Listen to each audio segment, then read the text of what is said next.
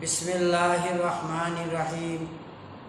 আমি মোহাম্মদ আব্দুল হক, lab instructor TTQC lab prime Asia university. আজ আমি তোমাদেরকে যে টেস্টটা দেখাবো তার নাম হলো ট্রাশ পার্সেন্টেজ, অর্থাৎ টেস্টের নাম এক্সপেরিমেন্টের নাম হবে determine the trash percentage of supplied র cotton by trash selector oblique trash analyser. এবার দেখো, এই যে আমার হাতে যে তুলা দেখতেছ ফাইবার, এই ফাইবার দ্বারা আমরা কি করব? সুতা তৈরি করব। তা সুতা তৈরি করতে হইলে আমাদের ট্রাশ তুলার ভিতরে যে ইমপিউরিটিস আছে সেই ইমপিউরিটিসগুলি, অর্থাৎ ট্রাশ তুলার যে প্রপার্টিস আছে ট্রাশ তার ভিতরে অন্যতম। অর্থাৎ তাহলে ট্রাশ বলতে আমরা কি বুঝি? ট্রাশ বলতে বলবো তুলার ভিতরে ফাইবার ছাড়া অন্যান্য যে আনওয়ান্টেড মেটেরিয়াল যেগুলি থাকবে তাকেই বলা হয় ট্রাশ, অথবা এক কথায় ফরেন মেটেরিয়াল।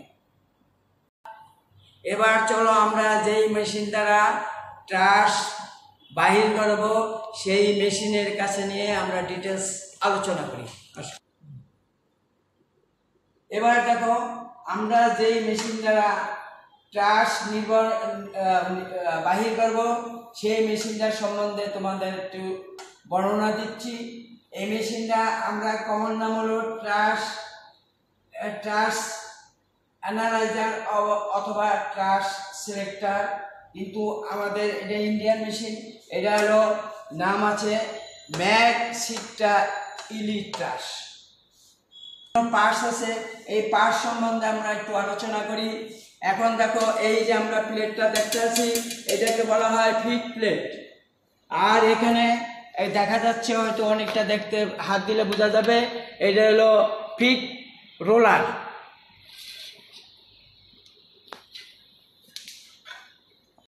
আমরা এটাকে বলো ট্রাশ চেম্বার। ট্রাশ চেম্বারের ভিতরে দেখো একটা ট্রে আছে, অর্থাৎ ট্রাশগুলি এই ট্রের ভিতরে জমা হবে।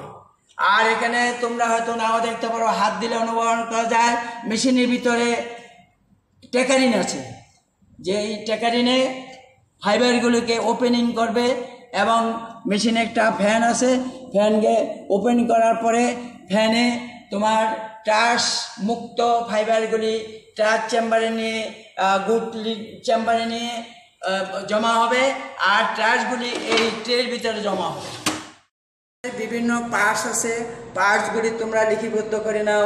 তার ভিতরে একটা হলো ফিট প্লেট, যেটা আমি আগে বর্ণনা করেছি কিছু। তারপর ফিট রোলার এখানে যেটা দেওয়া আছে, তারপরে টেকারিন সম্বন্ধে বলছি। তারপর ট্রাশ চেম্বার, অর্থাৎ যেখানে ট্রাশ জমা হবে। আর ট্রাশ ট্রেও বলা হয়েছে delivery box oblique good Lin chamber, যে এখানে তোমরা ছবির ভিতরে দেখছো, এটা হলো গুড লিন চেম্বার অথবা ডেলিভারি চেম্বারও আমরা বলতে পারি।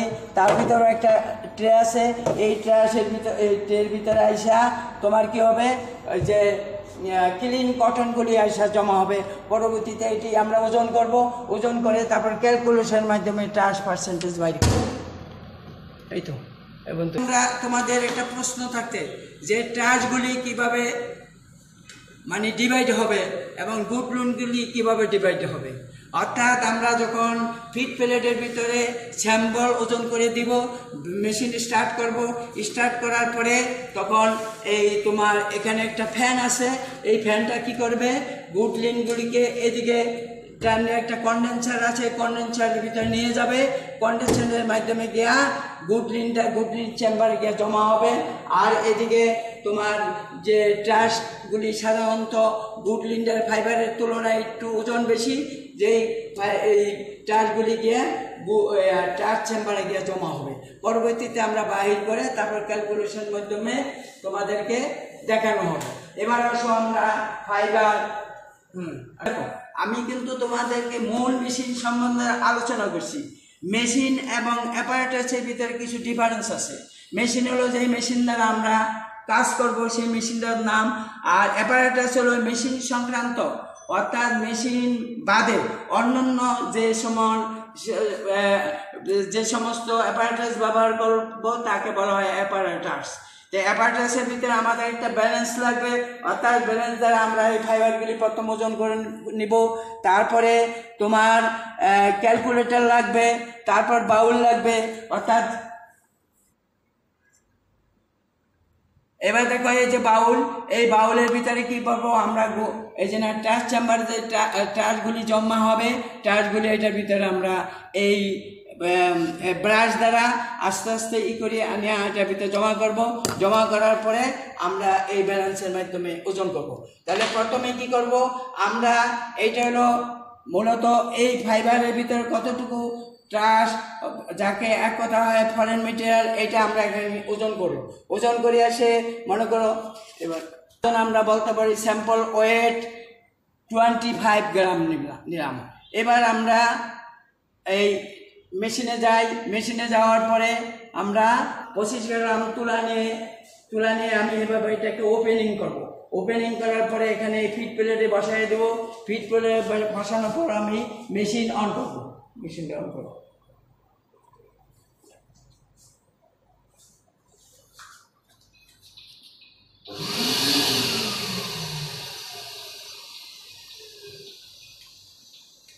করলাম আর ফিট প্লেটে আমরা যে স্যাম্পল 25 গ্রাম স্যাম্পল নিয়েছিলাম এই স্যাম্পল আমরা এখানে দিয়ে দিলাম।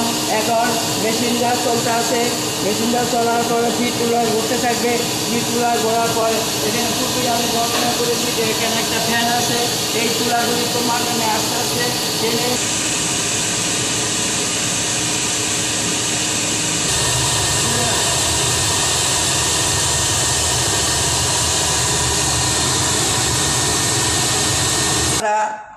গুডলিন চেম্বারের থেকে এই মানে ক্লিন কটন বাইর করবো। ক্লিন কটন বাইর করে এবার আমরা ব্যালেন্সের দ্বারা ওজন করব। ক্লিন কটন অর্থাৎ এটার ভিতরে যে ফাইবার ব্যতীত অন্যান্য যে জিনিস ছিল, যেটাকে এক কথায় ফরেন মেটেরিয়াল বলা হয়, আর এটা হলো গুডলিন অথবা ক্লিন কটন। এবার আমরা ওজন করব। তাহলে ওজন করার পর তার ওজন পাইলাম আমি 24.55 গ্রাম। কথা পরিবর্তন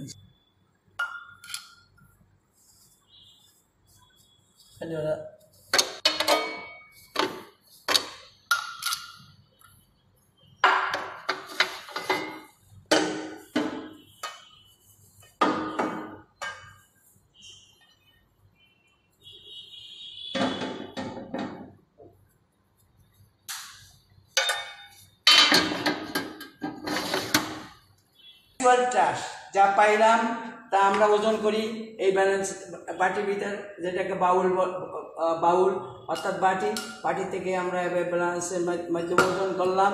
যার ওজন হলো অ্যাকচুয়াল অথবা ভিজিবল ট্রাশ পাইলাম আমরা 0.10 গ্রাম। এবার আমরা ক্যালকুলেশন করব।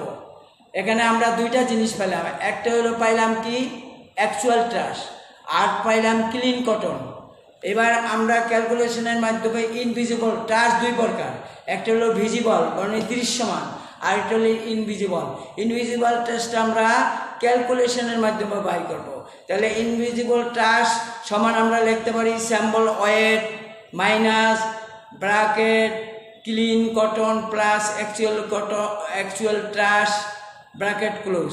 তাহলে সমান 25 স্যাম্পল ওয়েট নিয়েছিলাম আমরা 25, আর এখানে ক্লিন কটন পাইলাম 24.55 প্লাস ভিজিবল ট্রাশ বা অ্যাকচুয়াল ট্রাশ পেলাম 0.10। এটাকে আমরা যোগ করি, যোগ করলে দেখা যাবে এই 25 মাইনাস 24.65 গ্রাম সমান 0.35 গ্রাম। তাহলে এই 0.35 এটা হলো কিসের পরিমাণ?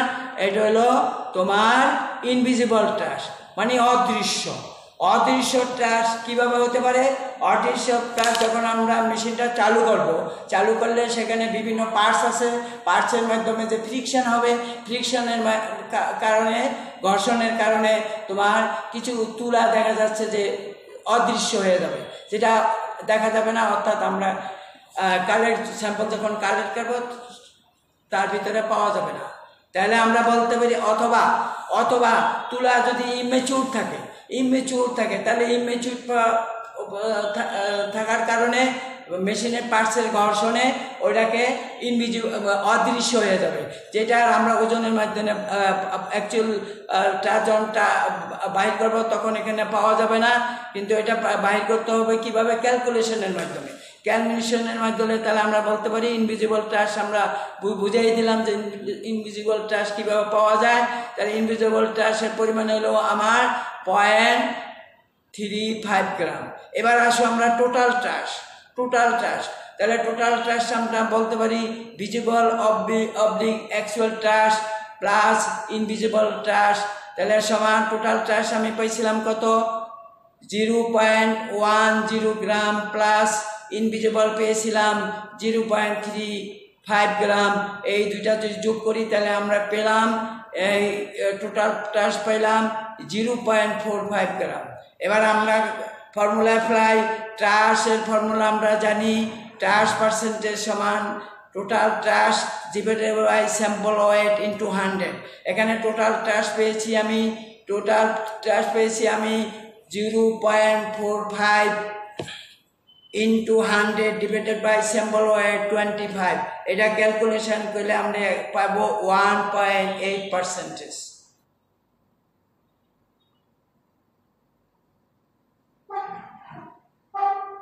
ব্যাপক আলোচনা আছে, যেটা তোমাদের ক্লাস টিচার থিওরিক্যাল বোঝানোর চেষ্টা করবে। তো যতটুকু আমি সম্ভব তোমাদেরকে বোঝানোর চেষ্টা করব। ট্রাশ সম্বন্ধে ব্যাপক আলোচনা আছে, তো অত আলোচনা প্র্যাকটিক্যালে দেখা সম্ভব না। তবে ট্রাশের মাধ্যমে আবার একটা গ্রেডিংও করা হয়, অর্থাৎ যখন ট্রাশ এইভাবে দেখো, ছবিটা উঠো,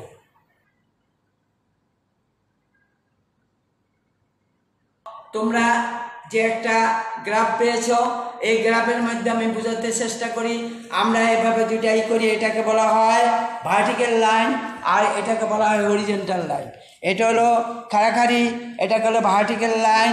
এই যে মানে ভূমি বরাবর যে লাইনটা আছে এটাকে বলা হরিজন্টাল লাইন, আর লম্বা লম্বাভাবে যে লাইনটা আছে এটা হলো ভার্টিক্যাল লাইন। ভূমি বরাবর হলো গ্রেডিং, অর্থাৎ এখানে গ্রেড আছে জিও মানে গুড অর্ডিনারি, তারপর এসজিও হলো স্টিক গুড অর্ডিনারি, LM হলো লো মিডিলিং, SML স্টিক গুড মিডিলিং, তারপর M মিডিলিং, GM good ordinary, SGM stick good ordinary, যা এখানে পয়েন্ট করে দেওয়া আছে। এবার আমি যেই ট্রাশটা করে যেই স্যাম্পলটা ট্রাশ নির্ণয় করেছি তা আমরা ক্যালকুলেশন করে পাইলাম 1.8%। এবার আমি এই যে এই ট্রাশ পার্সেন্টেজ যে ভ্যালুটা পাইলাম এই ভ্যালুটা বসাই। এখানে দেখো 0 থেকে 1, 2, 3, 4, 5, 6, 7, 8, 9 পর্যন্ত, অর্থাৎ এটা হলো ট্রাশ পার্সেন্টেজের লাইন। এখন আমি এখানে পেয়েছি ক্যালকুলেশন করে 1.8, অর্থাৎ 2-এর চেয়ে কম, 1-এর চেয়ে বেশি। তাহলে এই বরাবরে এই এটা ভ্যালুটা বসাবো। তাহলে এবার আমরা একটা ভ্যালুটা বসে একটা লাইন টানি, আর এখান থেকে এভাবে আসলে ই করলে দেখা যায় লাইনটা গিয়ে ইন্টারসেক্ট করছে SGM, অর্থাৎ স্টিক গুড মিডিলিং। আমরা গ্রেডিং যদি করি তাহলে এখানে 7টা পাইলাম গুড মিডিল অর্ডিনারি, অর্থাৎ যেই তুলাটা আমরা টেস্ট করলাম তার সে সর্বোচ্চ যদি তোমার ট্রাশের পরিমাণ বেশি থাকে, অর্থাৎ 7, 8 বা 6%, তাহলে তখন হইবে গুড অর্ডিনারি। ক্রমান্বয়ে যখন কমে আসবে তখন বলবো স্টিক গুড অর্ডিনারি। তার চেয়ে কমলে তাকে বলবো গুড মিডিলিং, তার চেয়ে কম হলে স্টিক গুড মিডিলিং, তার তুলনায় আরও যখন কমবে তখন বলবো মিডিলিং। অনুরূপভাবে গুড মিডিলিং, স্টিক গুড মিডিলিং। অর্থাৎ আমি যে তুলাটা টেস্ট করেছি তা আমরা পেয়েছি 1.8। ট্রাশ সম্বন্ধে আলোচনা করতে ব্যাপক, অর্থাৎ যদি আমি আলোচনা করি 1.5-2 ঘন্টা সময় লাগবে। এখন সংক্ষিপ্তভাবে আমরা আলোচনা করি।